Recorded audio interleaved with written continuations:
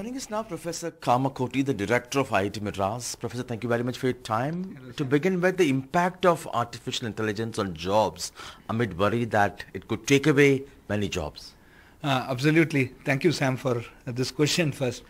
I think AI is not going to take away jobs. AI is going to upskill people, move people who are already doing some mundane jobs and make them do something much more interesting.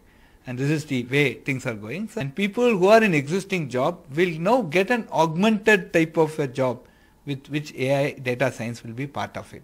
So I strongly suggest that all working professionals, whenever they find time, can go ahead and do some data science and be ready to take up this new augmentation. Amid ChatGPT and robotics, what is artificial intelligence capable of and what isn't?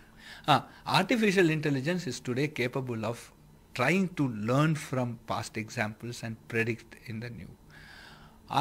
It is capable, it can be used as an aid, not as a final solution. Whenever the risk is very high, it is just an aid. Whenever the risk is low, it can be used for even the prediction. For example, today we say that can be rain. If it doesn't rain, I don't go to the court and sue somebody, okay?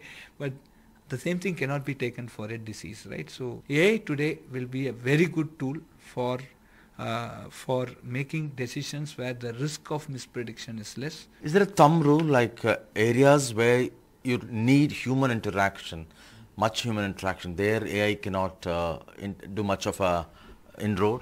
So this thumb rule is evolving. Today, everywhere today, we are now setting up centers for responsible AI. And that's what we are also trying to do. What is responsibility in AI? What is accountability in AI? So these are questions that are going to come up now.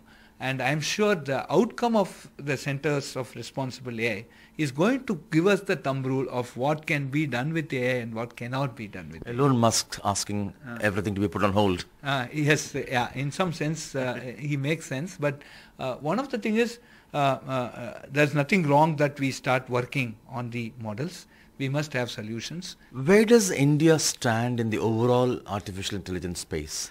We are globally, we are standing at a very high pedestal today because we are the generators of data, right? We have 140 crores and 100 crore mobile users. So, and we have diversity in terms of climatic condition, food habits, even the type of diseases that we get. I think that is where India is going to play a very, very important role, and people will collaborate with us, will look at us for data, and I think that is we are poised for a very interesting AI era. Chennai with Edwin, Sam Daniel, Find the TV.